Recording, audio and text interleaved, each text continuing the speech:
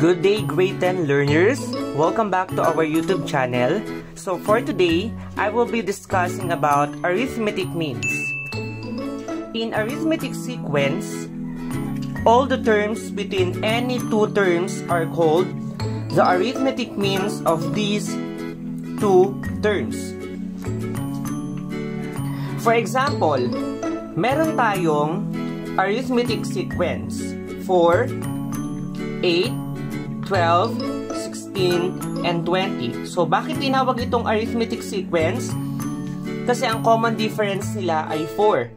So, para makuha yung second term and the next terms, mag-a-add lang tayo dito ng 4. So, 4 plus 4 is 8, plus 4 is 12, plus 4 is 16, plus 4 is 20.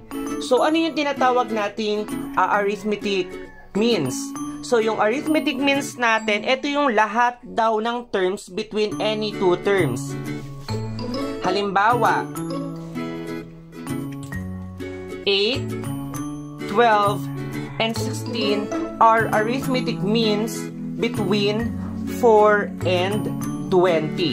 Again, itong 4, 12, at 16 na yung tinatawag nating arithmetic means. Okay, so let's have an example. Paano ba tayo kukuha ng arithmetic means or mag-i-insert ng 3 arithmetic means between 18 and 30? But first, let us identify our given. So our first term is 18. So, mag-start tayo dito sa 18, kaya ang ating a sub 1 ay 18. And then, the number of terms, yung n natin ay, since meron na tayong ditong dalawa at mag-i-insert tayo ng tatlo, in between 18 and 13, our n is 5.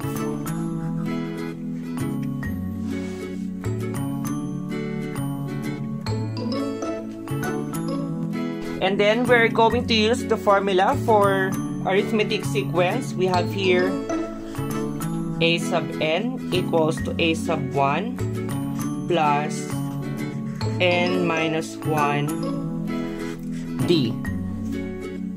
So, ang hahanapin natin dito ay yung common difference para ma-add natin doon sa first term. May insertan natin tatlong arithmetic means hanggang makuha natin yung pinaka-last term ng ating finite sequence. So, finite siya kasi ay merong last term, which is yung 30. Okay? Next, your a sub n is 30 equals, first term is 18 plus 5 minus 1 d.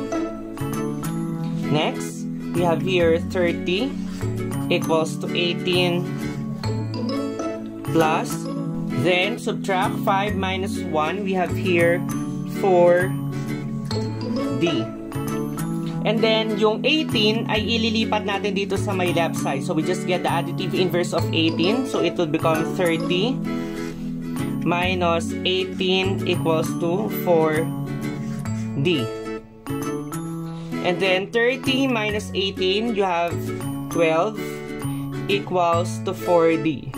And then let us apply the multiplication property of equality by multiplying 1/4 to both sides, or we just divide it by 4.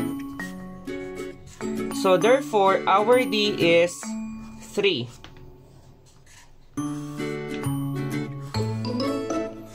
So our common difference is 3. So now, we can now insert 3 arithmetic means. So, it will be like this one. So, 18, blank, blank, blank, and 30.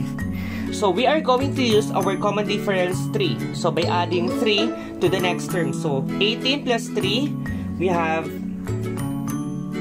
21 plus 3, 24. Plus 3, 27 plus 3 is 30. So, therefore, the 3 arithmetic means between 18 and 30 are 21, 24, and 27. Next example, find the arithmetic mean between 8 and 20. So it can be written as 8 blank 20. So the arithmetic mean between the two numbers, kasi hanapin lang natin yung pagitan ng dalawang numbers, ang tawag doon ay average of the two numbers. So in this case, hindi na natin gagamitin yung formula ng arithmetic sequence.